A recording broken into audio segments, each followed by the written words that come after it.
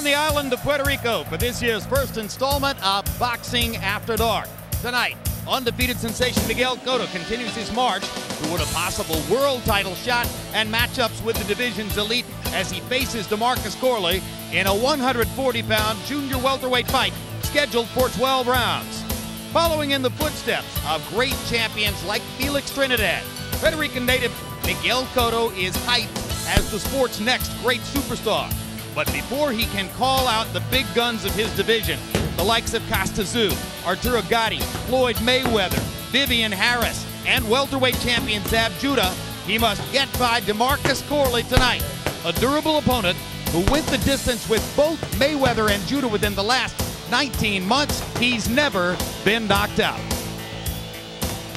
Hello again, everybody. I'm Jim Lampley. We welcome you to Bayamon, Puerto Rico for a showcase for the young man who's regarded as one of the two hottest young prospects in boxing. Last week you saw middleweight prodigy Jermaine Taylor stating his case for a possible title shot against Bernard Hopkins down the road. Tonight, Miguel Cotto tries to state a similar case for upward mobility in the most talent-rich weight class in boxing, the 140-pound division. Here to work with me, as always, HBO boxing analyst Larry Merchant. Larry, conventional wisdom in boxing now is that Cotto is a threat to anyone in the 140-pound weight class, up to and including the great champion Costa Tszyu. The question becomes, how's he going to make upward progress when nobody really wants to fight him? The same way you get to Carnegie Hall. Practice, practice, practice, fight, fight, fight. Cotto needs to fight until he can translate this big, passionate crowd to the U.S. and become the kind of attraction nobody can afford to avoid.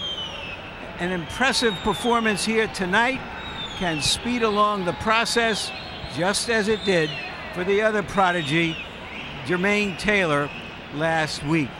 And the opportunity is here because Corley's credentials as a kind of gatekeeper include a split decision loss to Zab Judah, the current welterweight champion, and a route-going defeat by the virtuoso Floyd Mayweather Jr. And after this fight, comparisons will be made. And you mentioned the raucous and adoring crowd. We've got more than 10,000 people in this 10,000-seat arena, and the overwhelming majority of them have been here about 3 hours waiting to shower their love on Cotto. Meanwhile, also here to call the fight with us, of course, Boxing After Dark expert commentator, the legendary trainer and manager Emmanuel Stewart. Also the manager, incidentally, of one of those 140-pound stars I mentioned, Vivian Harris. But when we talk about Miguel Cotto, Emmanuel, we're talking about a young man who admits he's having great difficulty making 140 pounds. And just wait until you see, incidentally, the unofficial weight at which he will truly enter the ring tonight and the advantage that he'll have over Corley. Is he ultimately going to be a welterweight, or does he want to keep the enormous advantage he gets by managing to make weight 27 hours before the fight and then ballooning in this weight class?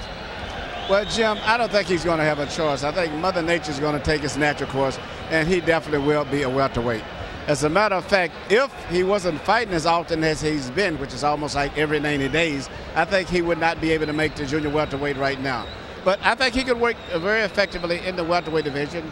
If Dwight Quarry, who was only 5'7", could work effectively and win the light heavyweight championship and cruiserweight, I think that he could move up and he would be a serious threat as a welterweight. Yeah, Cotto's only 5'8", but height is the least of his problems at this moment because he's proven himself in so many categories as both a technician and as a physical specimen. Now let's take a look at that number I told you about as you look at the tail of the tape for Miguel Cotto against DeMarcus Corley, and you can see that unofficially, having weighed in yesterday at 140, Cotto would enter the ring tonight at 157 pounds with a 17-pound weight advantage over Corley, who weighed in at 137 and has rehydrated only up to the division limit of 140. Cotto's 6 years younger. He's 1 inch taller.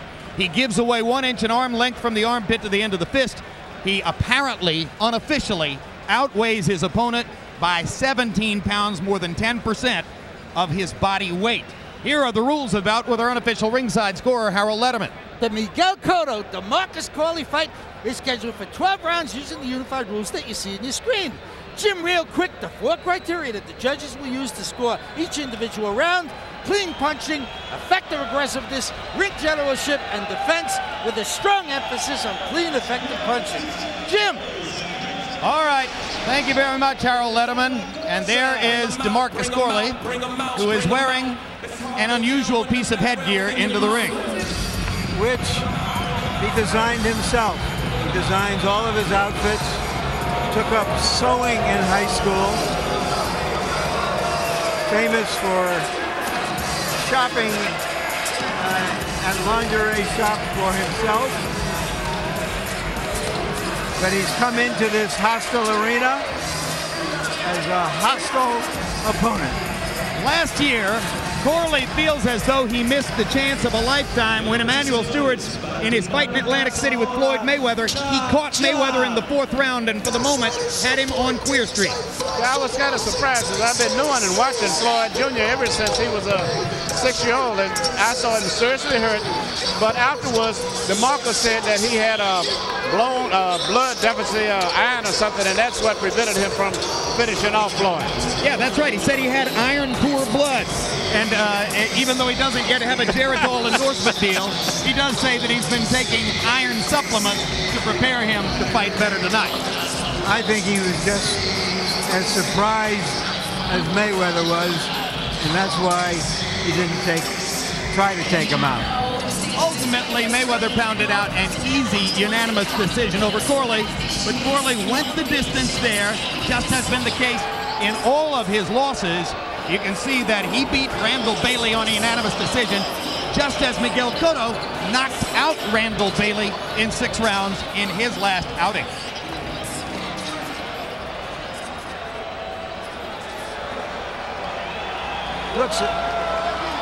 And now as Corley waits there in that bizarre headgear, and I got to tell you, Emmanuel, if I were his trainer, I think I'd want him to breathe rather than to be wearing that. Well, I'll tell you what, I admire for having the nerves to come here. That means he is confident regardless of what the outcome is going to be. He's coming in on a confident level.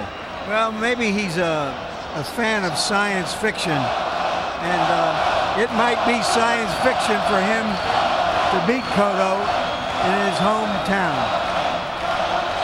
Perhaps Cotto had decided that Corley should keep that headgear on as long as possible. You know, and the fact that Corley was saying that he expects to win a unanimous decision down here. With this crowd tonight the way it is, which is much like it was in Detroit when Thomas Sands fought Pepino Cuevas, this is a knockout crowd tonight. A lot of excitement and drama in there. They are here to watch Miguel Cotto try to do what no one else has done, and they're here to cheer him too.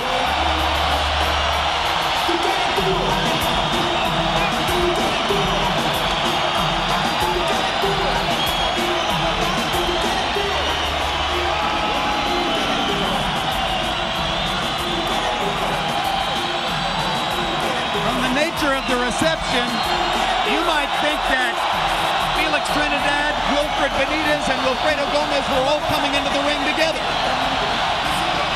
Jim, what impressed me about this crowd was how many of the fans are young fans, and it's almost as if they're making their statement, Cotto is our generation's guy.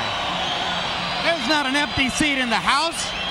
There is not a throat in the house which isn't cheering right now other than our own. And now let's go to Michael Buffer for the official introductions.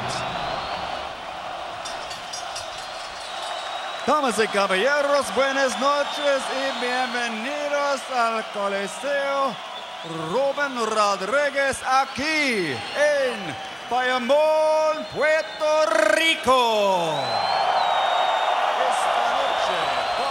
Top Rank Incorporated en asociación con PR Best Boxing en Nemera, presentan 2 asaltos por el título mundial junior welter de la OMB. 12 rounds of boxing for the WBO Junior Welterweight Championship of the World. Presidente de OMB, Francisco Paco Barcarcel, sancionado por la Comisión de Boxeo de Puerto Rico, Presidente José Peña Garicano. Y el honorable alcalde de Bayamón, Ramón Luis Rivera. The 3 judges at ringside scoring this bout, los 3 jueces, Michael Pernick, Cesar Ramos, y Stuart Winston.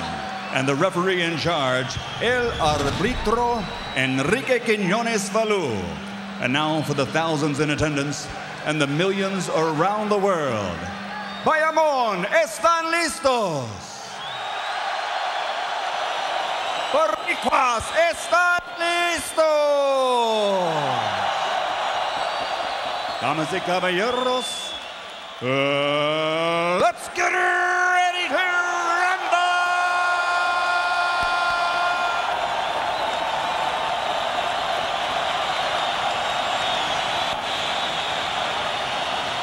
Primero, en la esquina azul, con pantalones azul, con un peso de 137 libras. In the blue corner, weighing 137 pounds. Récord profesional, 29 victorias, con 16 knockouts, 3 derrotas y un empate. 28 victories, 16 knockouts, 3 defeats and 1 draw. From Washington, D.C., El Retador, the challenger, former WBO Junior Welterweight World Champion, el ex-campeón mundial, DeMarcus Corley.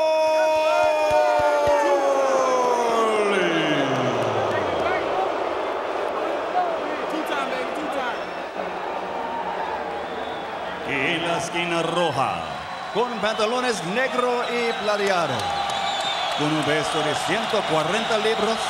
In the red corner, weighing 140 pounds. Con un profesional récord perfecto.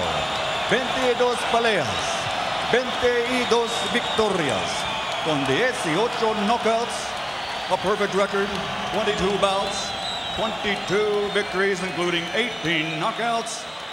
Damas y caballeros, de Caguas, Puerto Rico, the reigning, defending, undefeated WBO Junior Welterweight Champion of the World, el invicto gran campeón puertorriqueño, Miguel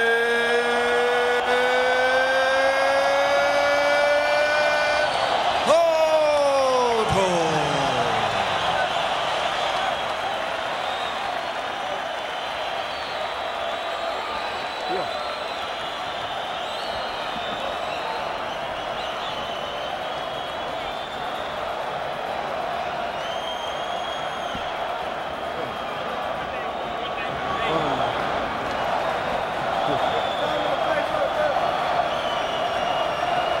Go here, please.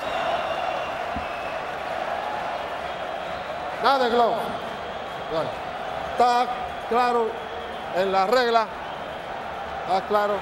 Hey, any minute, man. Any problem, question the ruling?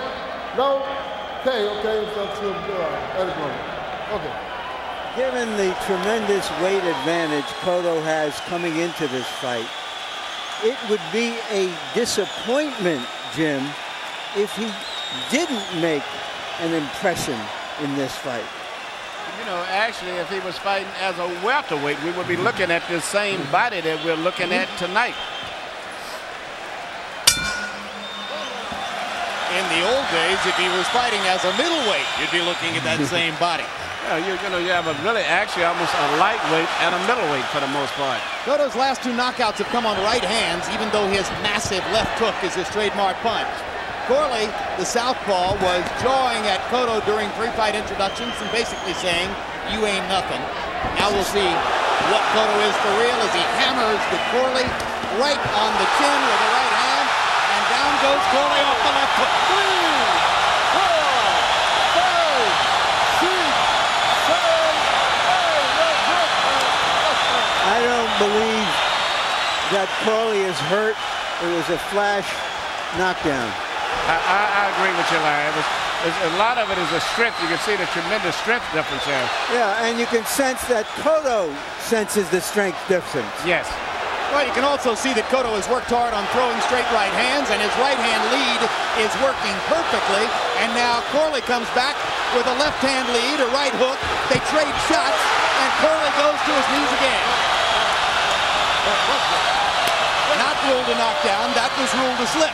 And at this point, both guys are throwing very powerful, short, accurate punches. The difference seems to be simply the weight difference. DeMarcus Corley's never been knocked out.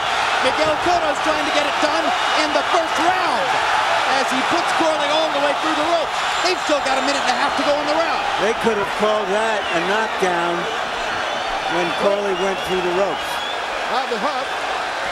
And Cotto is fighting the perfect fight right now. He's very physical, very busy.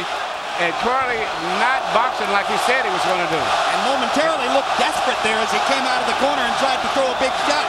If Corley can land 5 punches in a row and get hit with 1 punch back by Cotto, and he's going to be hurt because of the difference in the strength. There's a red mark under the left eye of Corley. Maybe it's already a small trickle of blood. Another hammering body shot from Corley, or I should say from Cotto, and Corley grabs and holds. Another right hand lands for Cotto. He's been tremendously efficient with the right hand here in the first round. Well, he said the reason that he wasn't so effective a while back with his right hand was because that was the shoulder that he got hurt in that car accident. And gradually he began to get more and more strength back in it. Some fighters have difficulty landing their left hook against a southpaw. Cotto has had no trouble so far. Well, Cotto's punching everything perfect, short, accurate. And I'll give Corley credit. He's not backing off. He's not boxing, but still he's not trying to clinch and just survive, neither. But he's also going through one of the most punishing rounds of his entire career as a hammering puncher has tested him with both hands in this round. And when we go to Miguel Cotto's corner where they speak Spanish, our interpreter is Jerry Olaya, and Cotto doesn't like Corley and vice versa. Well, this is what happens when you get a crowd like this. This is the crowd that's doing this, not the fighters.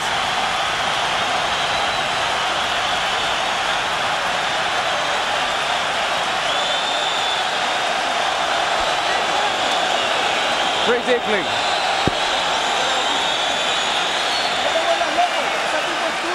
He's yours, man. He's yours. Don't worry. Stay in control. He's got him. You've got him.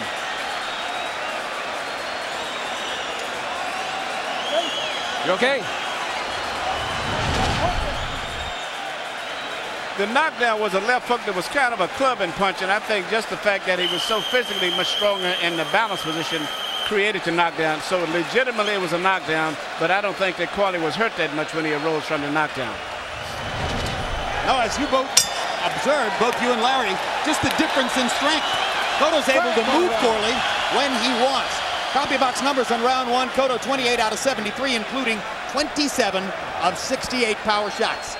You know, Corley came in extremely light at 37, suggesting that he wanted to show a little bit more movement in boxing, but he's not really doing that.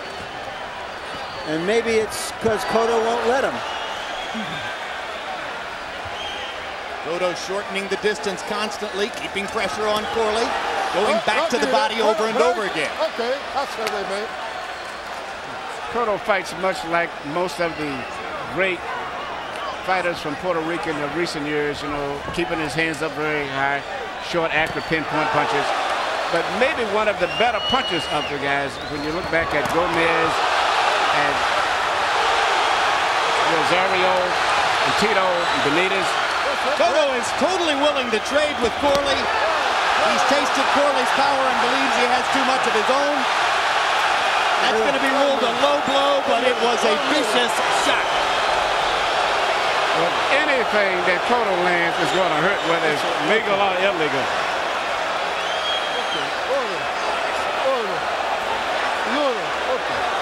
And it looks as though the referee is taking a point away, even though there had been no prior warning. About doing that.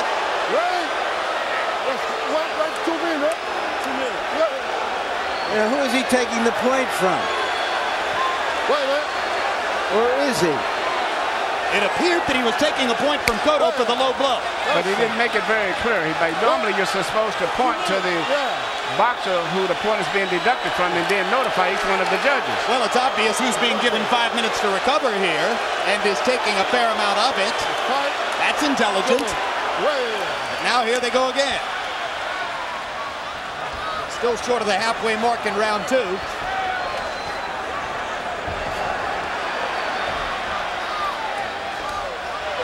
Right hand to the body again by Cotto, twice.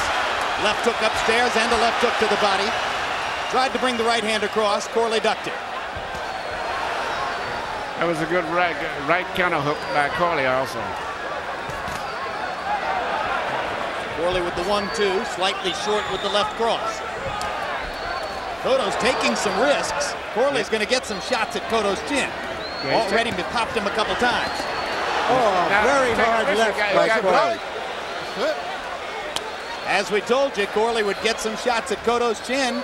That was a big left cross, and Cotto seemed to walk right through it. There's another big left cross by Corley. Both landing. I'm impressed with Corley. I never expected him to punch with this type of an authority that he's punching with. And he's actually landing blows. Maybe he's hit Cotto more than I've seen anyone else hit him.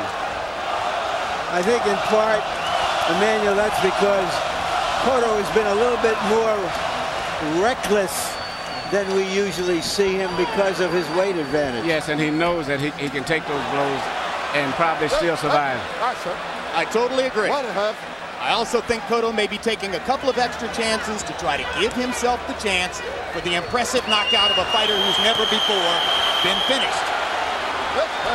And Corley tasted 2 more hard body shots there. And you can see the difference in the strength, and they're just in close where you see Cotto just pulled him down. Okay. So that concludes round 2, in which once again, apparently, a point was taken from Miguel Cotto for hitting low. There you go. What you gotta do? Keep using the jam, okay? You can come in there like a bull, stay down on your left uppercut, and pull the hook. It's gonna work, Chop. You gotta believe in it, champ. All right? Believe in it. Keep using the jam, all right? Let him come into it. Keep jabbing, you're gonna walk into the left uppercut and pull the hook, champ.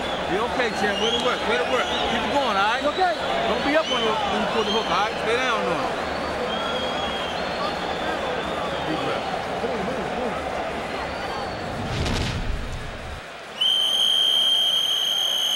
The low blow that you see right there that came from Cotto, that's the type that was just above the hip bone, which a lot of times can help paralyze you and restrict your movements later on. Great left hand came back right there by Corley. He's landing a lot of clean punches tonight, and if he was about 10 pounds heavier, I think Cotto would be in trouble.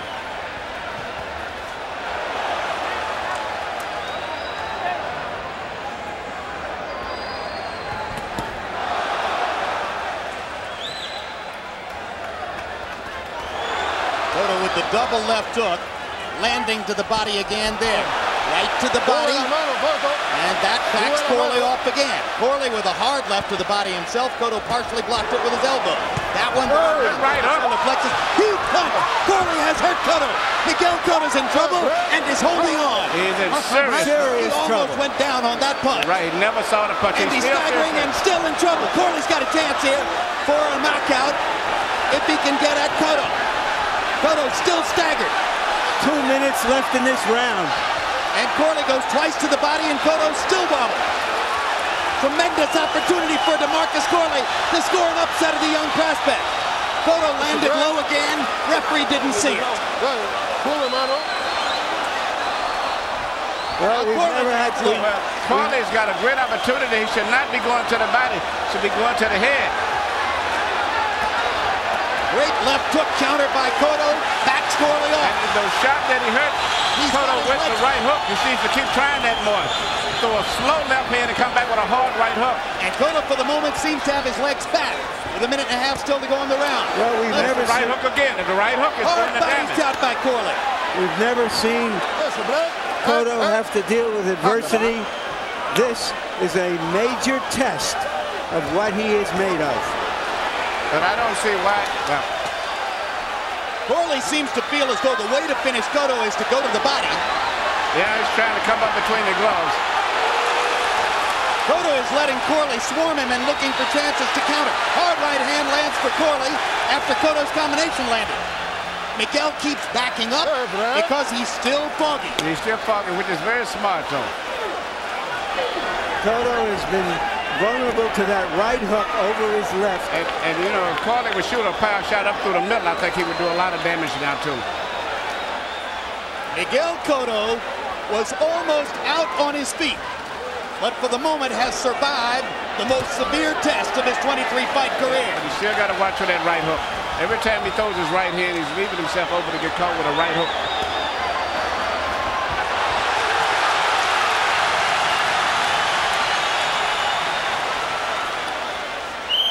Straight left hand lands for Corley. Cotto backs into the ropes again.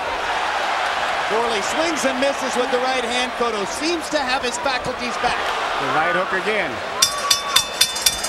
And it'll be fascinating to see what Evangelista Cotto says to his nephew between rounds. I made that a 2-point round for Corley. You've got to let go of the hook, man. Wait, breathe. Breathe. Nothing happened. Nothing happened. Now it's our turn. It's our turn. You understand? Look at all those people. Get down and work intelligently. Come on. Don't lose your head.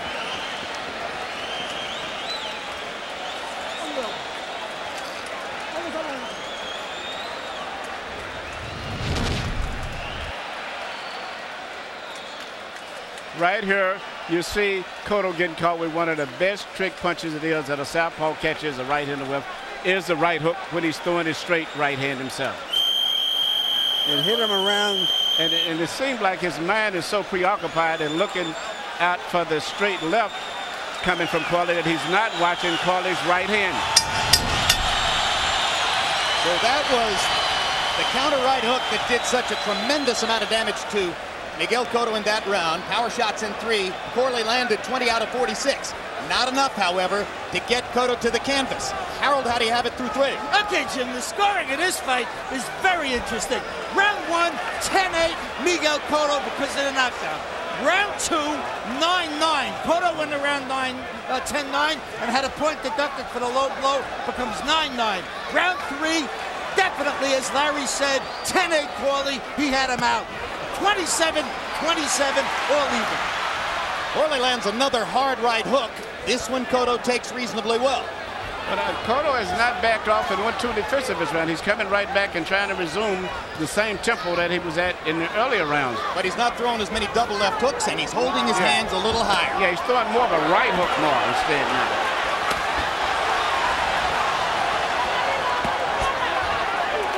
Again, Corley cracks Cotto on the ear with the right cross. Cotto has a swelling on the bridge of his nose now, and his left eye is beginning to close just a tiny bit. So DeMarcus Corley has made a physical impact in the fight, despite apparently being outweighed 17 pounds. Corley is very, very much impressing me tonight. I never expected this type of a fight from him.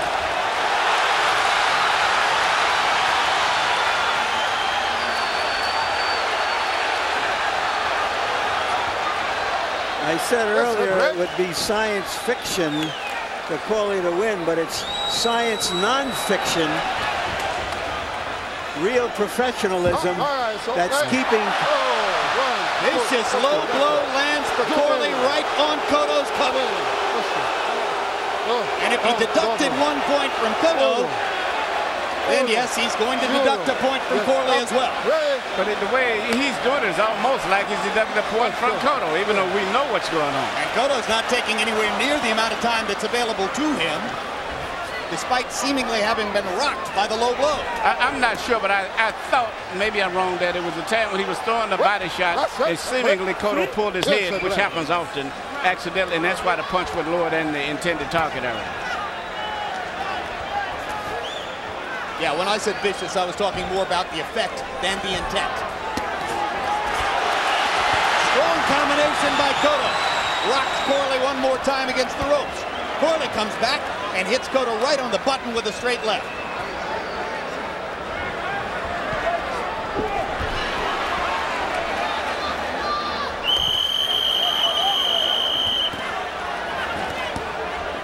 Corley is finding holes in Cotto. Downstairs and upstairs, but Cotto is just so much stronger. Cotto got in one more good shot just below the belt line at the end of the round.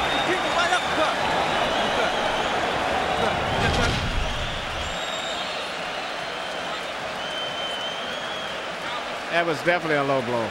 And an intentional low blow if you look back. Yeah, just enough to really hurt. He got up underneath the cup. Wasn't being pulled down. No, fired the shot right at the cup. No, his head was down, but it wasn't being pulled down.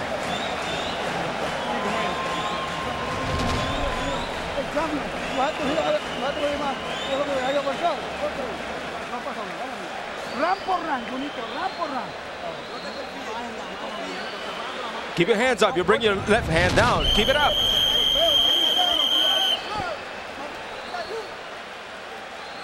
We've got excitement in Bayamon, Puerto Rico on Boxing After Dark as DeMarcus Corley and Miguel Cotto move into the 5th round of what has been a seesaw battle so far. Both men at different times seemingly on the verge of knocking their opponent out in this fight. Power shots through 4. Cotto 85 out of 209. Corley 60 out of 162. And you can see that Harold Letterman gave the last round to Cotto and made it a 10-8 round because of the deduction of a point from DeMarcus Corley. Cotto's pace slows now in round 5. Much more deliberate after he was walking into too much heavy fire. And this pace is far more analogous to the pace at which Cotto has fought most of his previous fights. He's generally way more careful than was the case in rounds 1, 2, and 3 here. Yeah, I think, as we said earlier, because he felt he had such a great physical advantage in terms of weight and strength.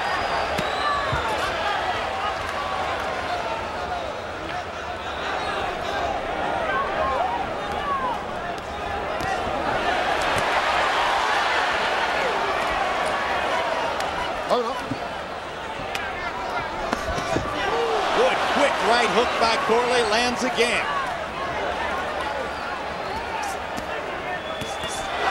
Hard left hook by Cotto. And Corley took it really well. That was a busting shot.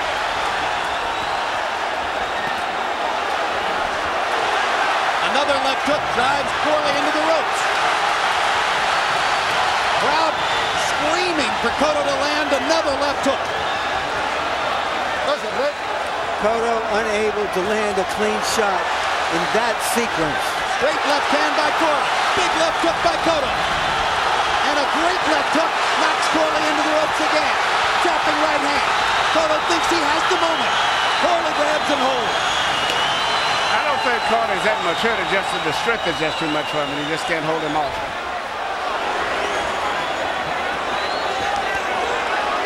Some of the snap going out of Corley's punches now as Cotto's body work is beginning to show up. Yeah. Cotto's much more effective now. Hard left hook drives Corley into the ropes again. And DeMarcus is down on the canvas. The second knockdown of the fight for Cotto.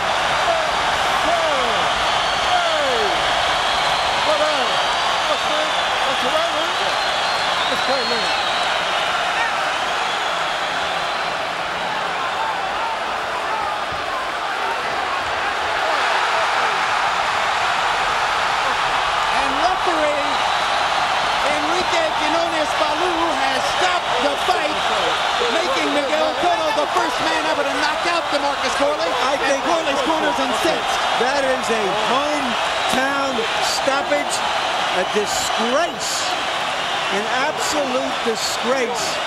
Even if Cotto was coming on and starting to dominate Corley, Corley has shown enough professionalism to weather that particular storm, and a hometown referee stopped the fight. You agree? I think that the fact that the way the chop looked, it was overlooked. I think mentally in his mind, I saw he'd given up, but still, I thought the stoppage was too quick. I thought it should have been. I agree. I generally agree with Larry that Corley had shown enough professionalism to get at least one more chance. Yeah. However, I think the issue had been decided too. Yes, I think already. I agree. But you got to give a pro like that a chance to recover between rounds and see what he comes up with, just as we saw what Cotto came up with after he was damaged. Bombs away in this fight. CompuBox numbers of their 190 total connects in the fight between these two fighters. Only 10 of them were jabs. It was a power-punching, trade-shot exhibition. I was very surprised. I never expected it to be this type of explosive fight, but the crowd itself, I don't think would permit it to have been anything else than what it was tonight. And a good moment of sportsmanship there for two guys who fought savagely after the end of the bell in round 2. And I was impressed with both fighters tonight. I mean, anybody can get hurt, and it does happen. And I was impressed at how Cotto regrouped, took his time, and fought himself back into the fight. And I was overly impressed with Corley with the punching power that he showed and the courage tonight. All right, here's another look at the last knockdown. 2 replays, Emmanuel, and increasingly throughout the fight with that 17-pound weight advantage as Cotto continually steered Corley toward the ropes, his advantage mounted. Yes, and you can see we're just going to be a matter of time. So this is the first knockdown on which Corley finally put a knee on the canvas after ducking and ducking. And I think Corley was complaining to the referee that Cotto had hit him while he was down, but I don't think he had the knee all the way down at the moment when Cotto hit it. That was a legitimate He's still not down there, so Cotto's entitled to swing. That was the first of the 2 knockdowns. Now here's the second one, which again appeared to be the case of Corley simply taking a knee to avoid further punishment. Just like right there. And when you take a knee to avoid further punishment, you don't expect the referee to stop the fight. No, you don't. So the last thing Corley had probably expected here was that the referee would use this as a reason to stop the fight. It's abundantly clear Corley was just looking to regain his equilibrium. But the referee, you know, it's his decision, and he may have read it a different way and read it that he was just saying, hey, I'm through. I'm going down this time without even being hit. I mean, I'm through. I'm done for the night. Let's go to Michael Bufford for the official particulars on the TKO. Ladies and gentlemen, the end comes at 2 minutes 45 seconds. Round number 5, the winner, and still el invicto gran campeón puertorriqueño, Miguel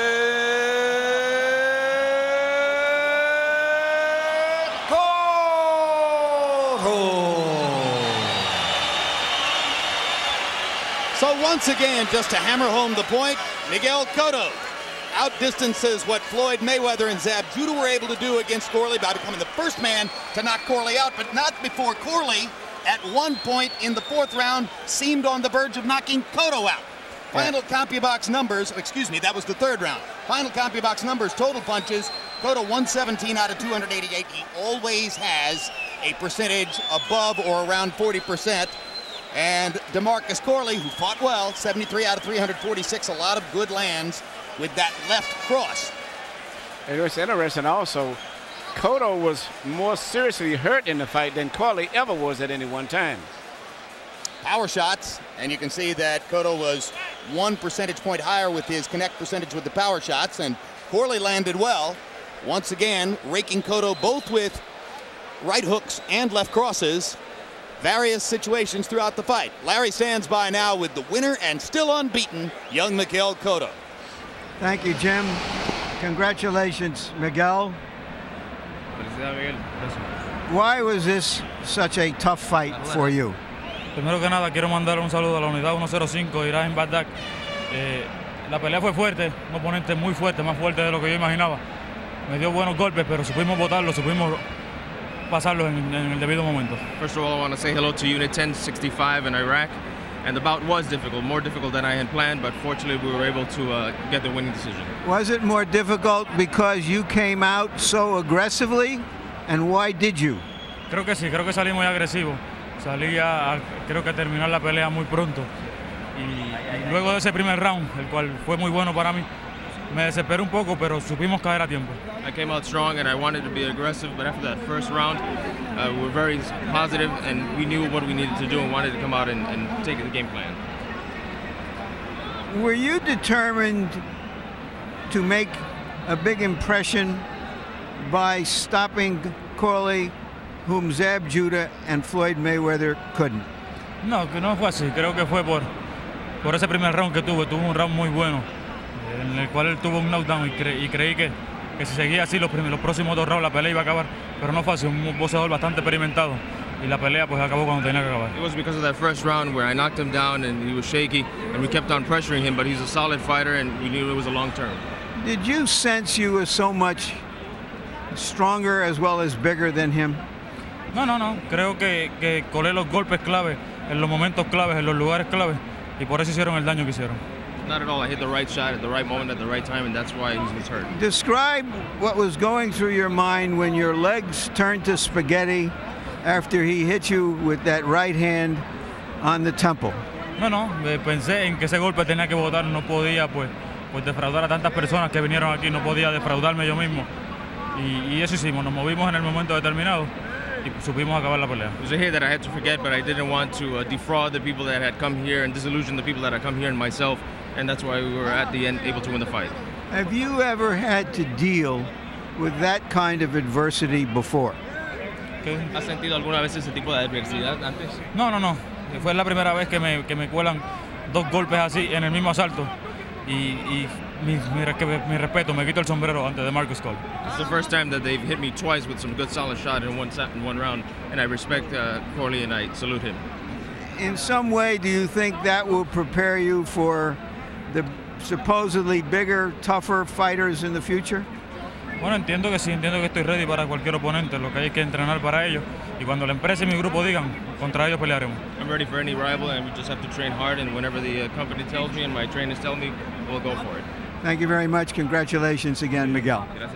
And now let me talk to Chop Corley. All right. First, talk to us about the end of the fight. It looked like he was sort of starting to cave you in a bit, and you were a little exhausted. But did you believe that the fight had to be stopped? And take a look at it, Chop, and describe. Well, you see, I went back. He missed a punch. He missed another punch. He missed that. He bad punch hit my shoulder, and I went down on a knee. He didn't even hit me. The ref just stopped the fight premature. If he wanted to stop the fight, Larry, he could have stopped it when I had him hurt. But first of all, I want to thank HBO. I want to thank Todd and them for inviting me back to fight on HBO once again. I want to thank my promoter, Don King, and Bob Earn. From what you just showed us, I mean, why did you go down if he didn't hit you? I was rolling from a punch. And if you're in danger, you're supposed to take a knee if you feel yourself in danger. All right, so you deliberately took a knee because you wanted to get out of danger. I'm a smart fighter. If I'm in danger, I'm going to take a knee and get myself together. When you hurt him with that right hook in the third round and you saw his legs wobble, and there was over 2 minutes left in the round, what was your plan of attack? To attack him and break him down to the body some, go to the body, and bring it back up to the head. Did you miss an opportunity to knock him out, or was he just too strong? No, I missed the opportunity to knock him out. He wasn't too strong for me. I had him hurt, and the ref could have stopped the fight when I had him wobbling on bending legs. I mean, but God was here tonight. He's seen both fighters in the ring, and he protected both of us. You've been in the ring with Mayweather, with Judah, and now with Cotto. Give us a kind of an assessment. I mean, Todd said we're going to get a rematch, so hopefully we look forward to that. Top Rank just put me on their card. Thank Don King for working with them. I want the answer to the question, What was the question? Chop. You've been in the ring with Judah, with Mayweather, and now with Cotto. Give me a kind of an assessment. I mean, I've been in there with the best, and you can see, Larry, that I'm one of the top fighters out here right now. I mean, I weighed in at 137 pounds, came in at 140 tonight, and I can fight at junior welterweight or even 135 pounds. Okay, that's your assessment of you. Give us your assessment of those three guys, if you don't mind. I mean, they're some great fighters. I mean, Floyd Mayweather, he proved his point. He's the best at 35. He moved up to 140. He's trying to ring. Is this kid in their class? No, he's not on their level yet. He's not on Zab level. He's not on Mayweather level. Thank you very much. Thank you. Thank you, HBO. Good fight. Thanks, Larry. Jim? All right. Thanks very much, Larry Merchant. Larry will be down here for his final comments in a minute. Corley says that Cotto is not on the level with Mayweather and Judah at this moment. Does he really mean that? Is he saying that because he's disappointed at the way the fight was stopped? Probably a combination. He probably deep down feels that too, but I disagree with him. I think from what I saw tonight, I think that seriously Cotto has got to be considered as a very big threat with all of the other 4 or 5 champions, however you want to call it. I like the fact that he has a good solid amateur background, which I find very important. He's been fighting very regular. I think his management and promotion company has moved him along perfectly, and he's a serious threat for any of the other top guys up there.